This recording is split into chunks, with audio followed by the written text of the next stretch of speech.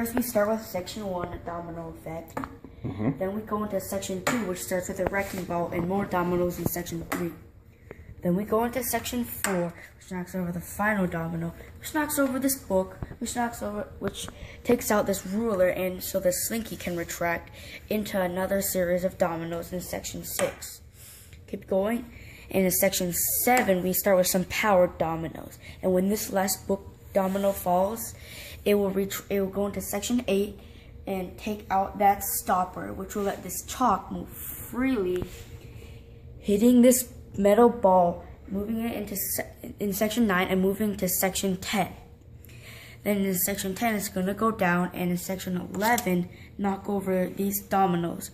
In section 12, it's going to set the RC car because of the weight.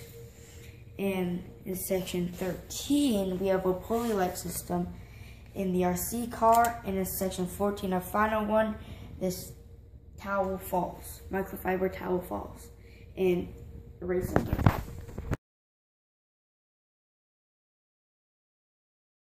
Go.